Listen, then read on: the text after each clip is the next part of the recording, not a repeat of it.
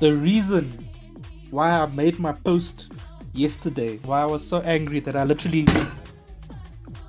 fucking banged my desk. Ever since I made my transition to PC gaming, I haven't necessarily spent a lot of time on console, but on PC gaming, okay, fair enough, you pay a crapload for the hardware, the softwares and things just to allow you to game on PC.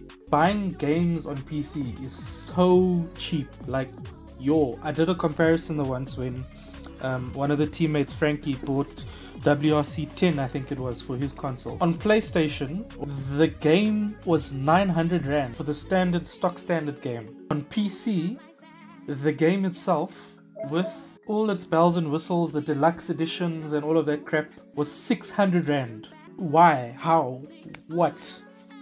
Like, it's crazy to think the price of some of the games that they are for PS4, PS5. I get that in the background that a lot more development has to go into specifying a game for PS5.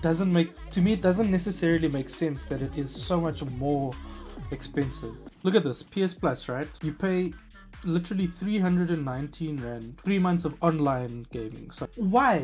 I don't understand.